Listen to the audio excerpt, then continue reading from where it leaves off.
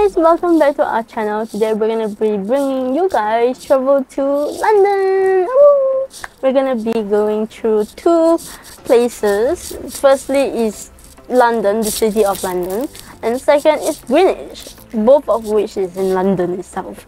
If you guys are confused, London has the Greater London, but it also has the City of London, which is like the main part, which London Bridge, the London Tower, those iconic places that you know. And Greenwich is part of the Greater London, which is where stadiums like the O2 and also where the Meridian Line is at. London is a city full of amazing places, but some of these places are hidden from us, either by the distance or by sight. It would be a shame to miss out these places, especially when we do not know about them. We visited these less known places last year in November.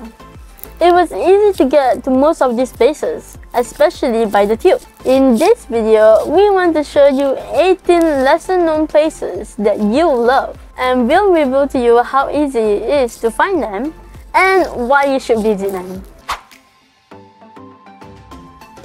Have you ever wondered what lies behind this hidden alleyway in Covent Garden? Come with me and discover the secret world of Neal's Yard, a colourful oasis in the heart of London. Neal's Yard is named after Thomas Neal, who bought this land in the 1600s. But for centuries, it was just a forgotten corner of the city, until some visionary entrepreneurs transformed it into a hub of creativity and wellness in the 1970s. Now, Neal's Yard is home to some of the most charming and quirky shops you'll ever see. You can find everything from organic cosmetics to vintage clothing, from handmade cheese to herbal remedies. And if you're feeling hungry, you can treat yourself to some delicious food from around the world, like pizza, sushi or salad.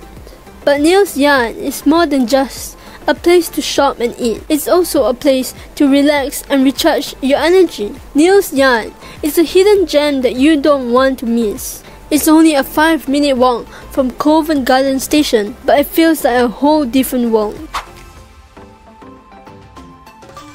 If you're looking for a hidden treasure in London, look no further than the Churchill War Rooms, a museum that takes you back in the time to the darkest days of World War II. The museum is located underground, beneath the streets of Westminster, where Winston Churchill and his cabinet led the war effort against Nazi Germany. The Churchill War Rooms are divided into two parts: the Cabinet War Rooms and the Churchill Museum.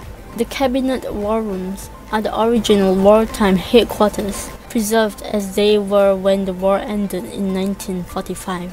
You can walk through the corridors and rooms where Churchill and his staff planned, worked and lived. You can see the maps, phones, typewriters and even the beds where they slept. You can also listen to the audio guide, which tells you the stories and secrets of this historic bunker. The Churchill Museum is dedicated to the life and legacy of Winston Churchill, one of the most influential figures of the 20th century. You can learn about his childhood, his military career, his political achievements, and his personal hobbies.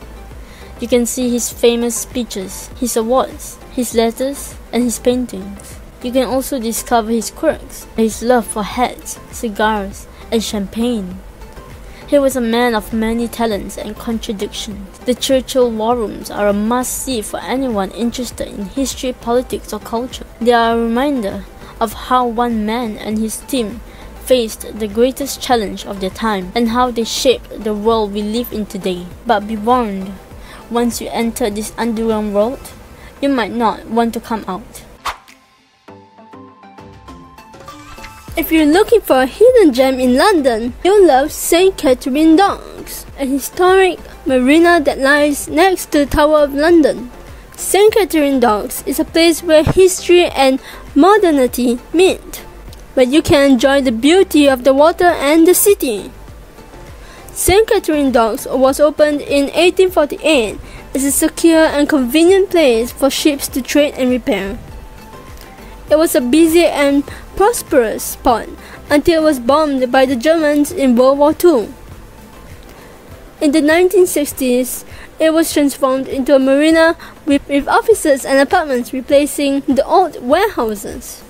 Now, it's a vibrant, lively place where you can see yachts and boats from all over the world. You can also join a boat tour from here and explore the River Thames and its famous landmarks. Or you can walk along the embankment and admire the stunning view of the Tower Bridge, one of London's most iconic symbols.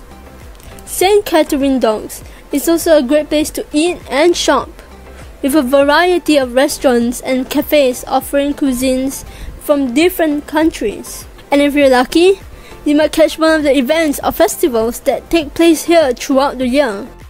St. Catherine Docks is a place that we love to visit, especially in winter when it's less crowded. It's a place that offers a unique and relaxing experience in the heart of London. One of the oldest and most beautiful markets in London is Leadenhall Market, a place that has a history of over 700 years. Leadenhall Market began as a place where people sold poultry, butter and cheese in the Middle Ages. It was rebuilt and enlarged after the Great Fire of London in 1666, and it became a place where you could find all kinds of goods. Leadenhall Market is not a real market anymore, but a shopping center that offers a range of high-end shops and services, but it still retains its Victorian charm, with its stunning glass roofs, iron structures, and ornate decorations. It's like stepping into another era when you walk through its alleys and arcades. But did you know that Leadenhall Market has an even older history? It's actually built on the site of a Roman basilica and forum, which date back to the 1st century AD. You can still see some of the Roman remains here, if you know where to look. They are a reminder of how long this place has been a center of commerce and culture in London. And if you are a fan of Harry Potter, you might recognize Leadenhall Market as one of the filming locations for the movies. You can almost imagine seeing Harry and his friends walking around here. Leadenhall Market is also a popular spot for workers in the nearby financial district who come here for lunch, coffee or drink. There are many restaurants, cafes and bars here, offering a variety of cuisines and atmospheres. You can find something for every taste and mood here. We love visiting Leadenhall Market because it's a place that combines history, beauty, and fun. It's a place that makes you feel like you're in a different world. If you want to see London from a different perspective, you should visit the Sky Garden, the highest public garden in the city.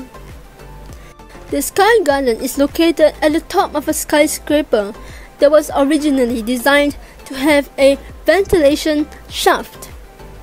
But in 2014, they turned it into a beautiful garden that offers amazing views of London. From the Sky Garden, you can see some of London's most famous landmarks, such as the Shard, Tower Bridge, and St. Paul's Cathedral.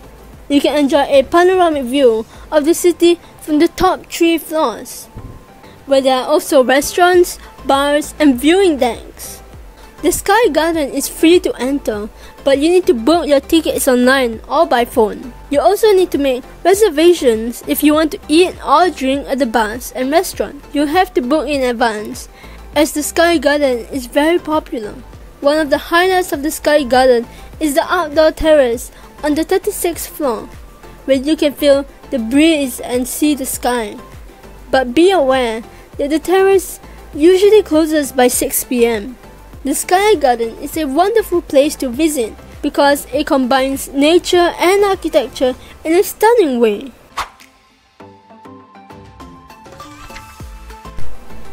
One of the places that we wanted to visit in London was Notting Hill, the famous setting of the movie with Julia Roberts and Hugh Grant.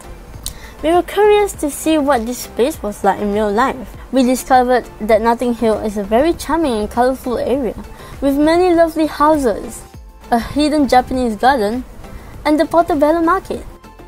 The Portobello Market is a huge street market that has different sections and sells all kinds of things. On Saturdays, the market is at its busiest and most lively. We had a lot of fun browsing and shopping here. We also loved taking photos of the houses in Notting Hill, which have different colors and styles. But we were careful not to disturb the residents, as these are their private homes. In Notting Hill, we found Holland Park, where we visited the Kyoto Garden. The Kyoto Garden is a beautiful Japanese garden that was given by Kyoto to London in 1991. The garden has everything you would expect from a Japanese garden, such as waterfalls, a carp pond, stepping stones, lanterns, and plants. It's a very peaceful and relaxing place to be. Holland Park is much bigger than we thought and is a great place to spend more time. We really enjoyed our visit to Notting Hill and Holland Park.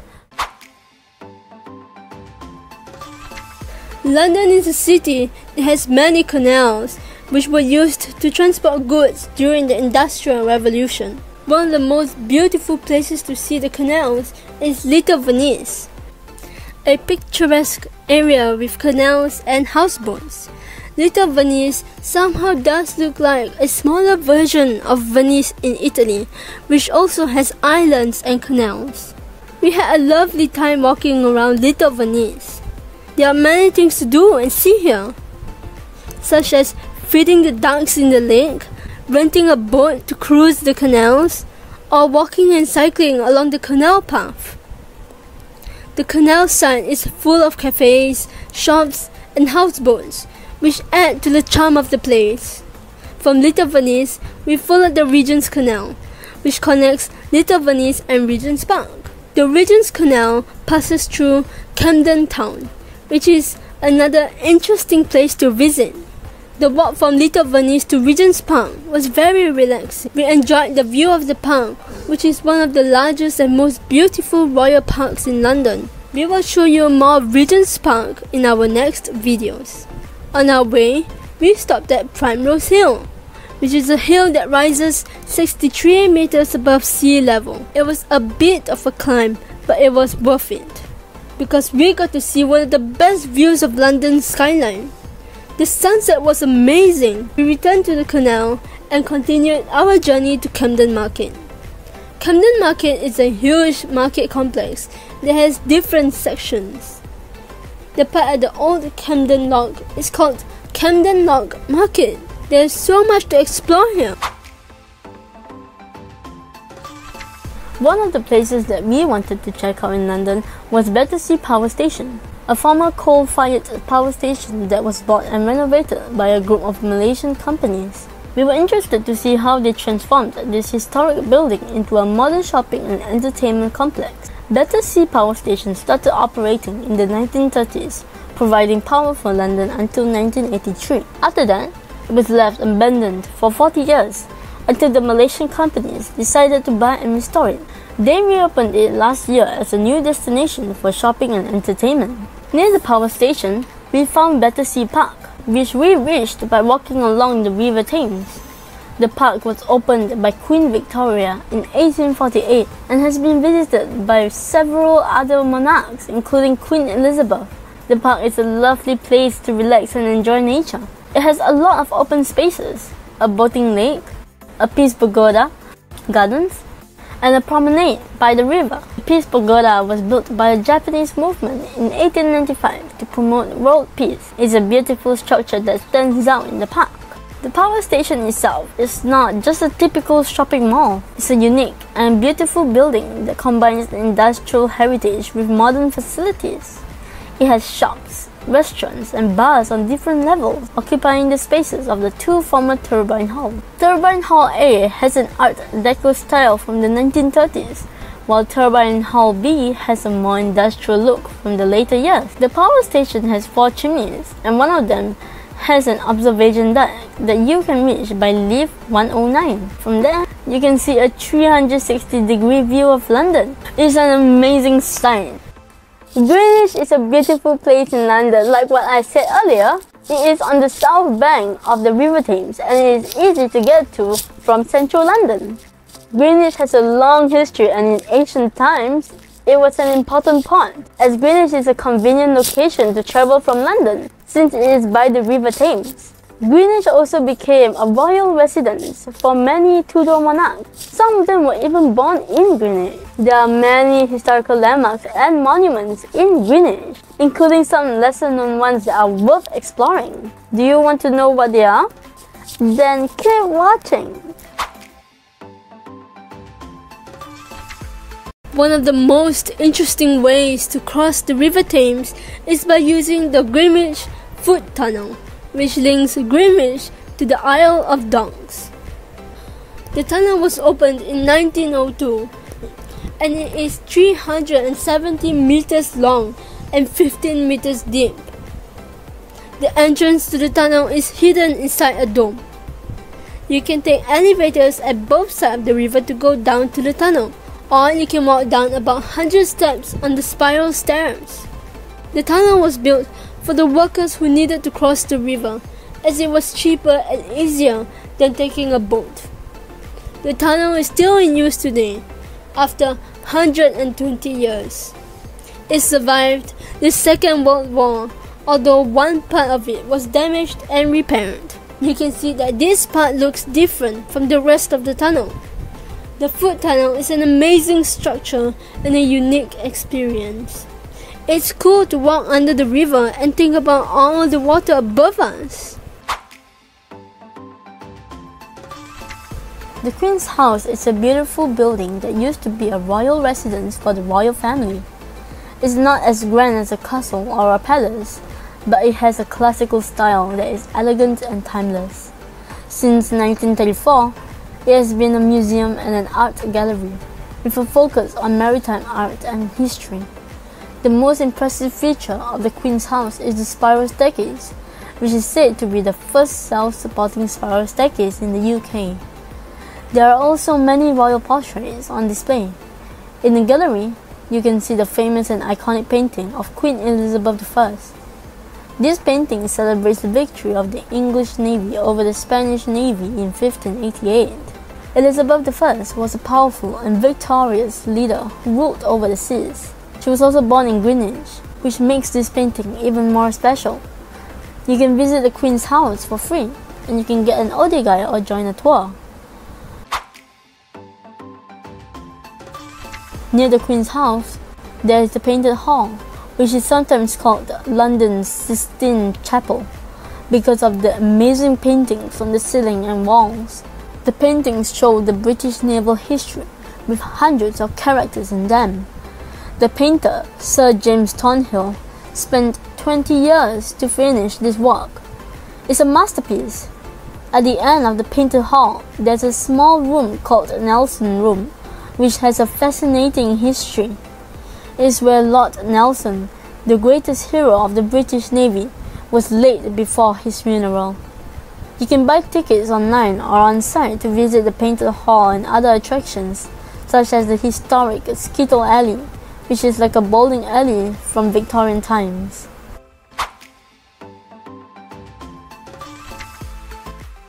One of the most interesting places to visit in London is the Royal Observatory in Greenwich, a UNESCO heritage site. It's located on a hill, so you have to hike a bit to get there. This is where the world's time is set, on the prime meridian, which is an imaginary line where time zero begins.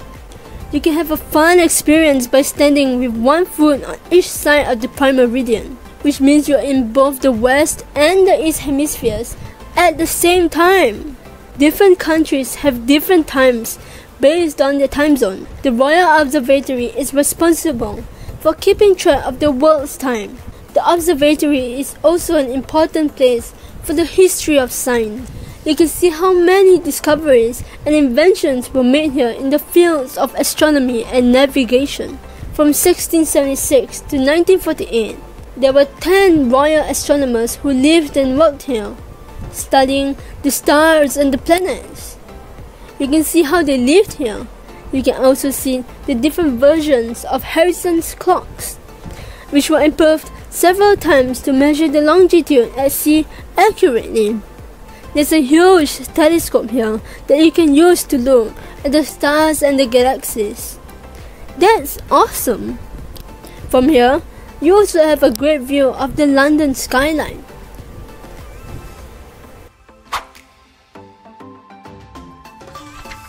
The O2 is a popular venue for music, sports, comedy or entertainment events.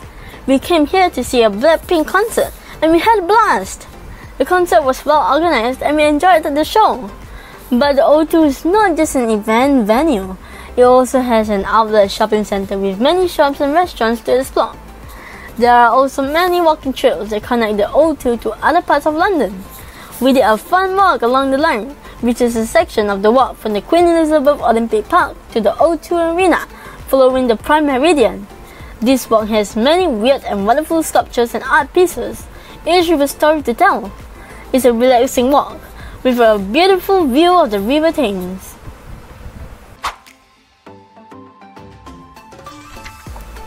The Thames Barrier is an amazing structure that protects London from flooding.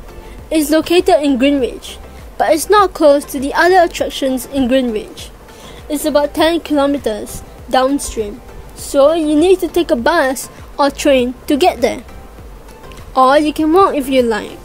Thames Barrier is one of the largest movable flood barriers in the world. It stretches 520 meters across the River Thames. And it has 10 gates that can rise up to the height of a 5-story building. The Thames Barrier has been working since 1982, saving the city from high tides and floods. You can get a stunning view of this hidden gem from the Riverside Walk, which is on the same side as the visitor center. You can also join a guided tour, but you have to book in advance.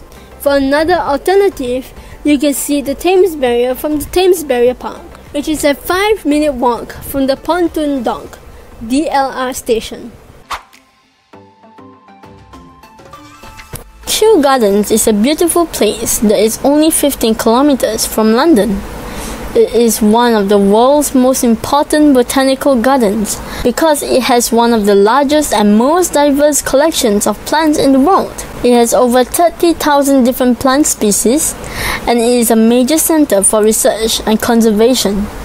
The gardens have different sections such as the Temperance House, the Palm House, and the Princess of Wales Conservatory. The Temperance House is the biggest glass house in the world, and it has many plants from temperate regions around the world.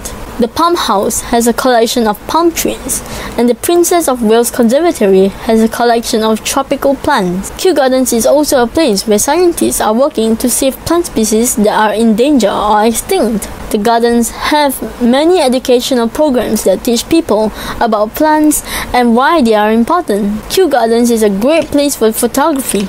Even in the winter, Kew Gardens is still amazing. We hope you guys have enjoyed this video and have learned something new about London. These 18 lesser known places are definitely some of the best hidden gems in this city. And we highly recommend you guys to check them out if you have the chance to. They will definitely make your trip more memorable and fun. If you like this video, please give it a thumbs up. Anyways, till we bring you guys travel.